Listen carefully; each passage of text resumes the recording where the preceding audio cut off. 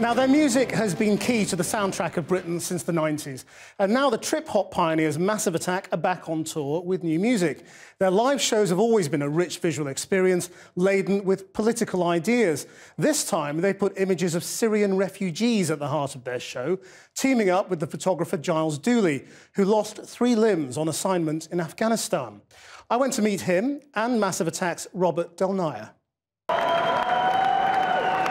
How often does the crowd cheer silence at a concert?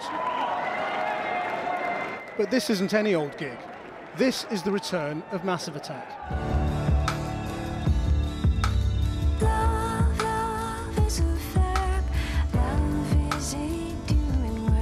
The seminal trip-hop band from Bristol helped define the 1990s.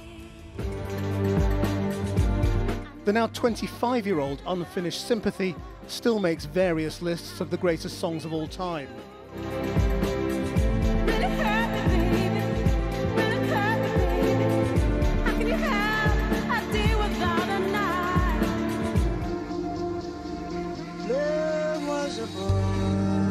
Their collaborations stretch from David Bowie to Tracy Thorn. And now the photographer Giles Dooley, who spent months documenting the plight of Syrian refugees. But there was something about being in Lesvos that moved me in a way that I haven't been moved by other projects I've done. And I'm not sure if it was because it was in Europe, which was quite shocking for me to see the images that I'm used to creating in other countries here in Europe, to see children dying on the beaches of Europe. But I think it was also just the scale of it. I think I hadn't expected to see 7,000 people landing on a small beach every single day. How do you practically take the photograph with one hand? I mean, the whole thing is a nightmare, like working with no legs and one arm.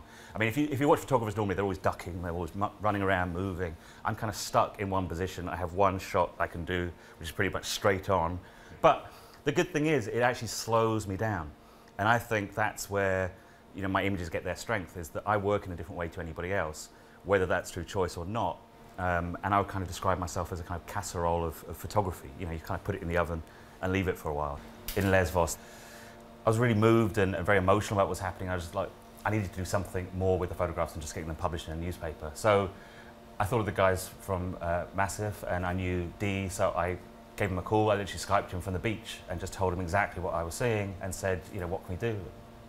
I was deeply moved by the pictures he was sending me initially, and of course I watched the news like everybody else, so I'm up to speed with the story, I think. But when you see the pictures from a personal first-hand perspective, it's a very different kind of response.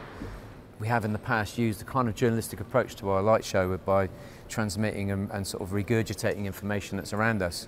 This felt more important than that. This felt like an opportunity to tell a story which is probably being edited in places it shouldn't be, and it should be just told very directly and naturally. I think what was really important was how we present Giles' pictures in a way that were kind of really honest. And for instance, in the track we used them in, a track called Girl I Love You, which is an apolitical piece of music, you see Giles' images flash up a lot quicker. And what's really, I think, shocking about it is that you could be looking at photographs from any time in the last 100 years of a crisis involving human refugee migration and war.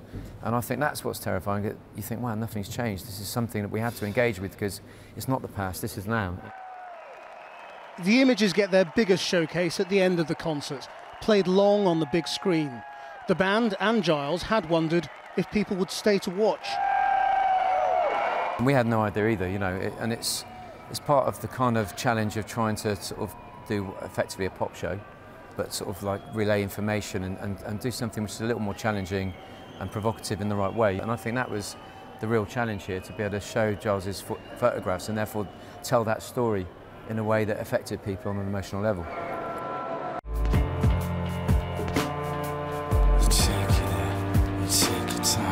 A new EP gives a taste of more to come, including a new single featuring original collaborator Tricky. The new video seems quite dark. I mean, what's the thinking behind it? The fact that me and Tricky, had a sort of quite a fractious relationship over the years, and we hadn't done any work together for like 20 years. And the fact that we're back on the same track together, it kind of, I think the look of the sort of the conflict in the central character John Hawkes' head as he's dealing with his own internal demons. I think it's quite a good visualisation of that idea of where that conflict might lie in the song. But for now, it's a very different conflict Massive Attack is imploring people to think about. We sort of judge our ancestors by their past, and the way we look back at the two great wars, and coming from a sort of a generation of European kids who've had a very safe existence so far, I think our response to this sort of unprecedented crisis is going to be what defines us in the eyes of the future generations.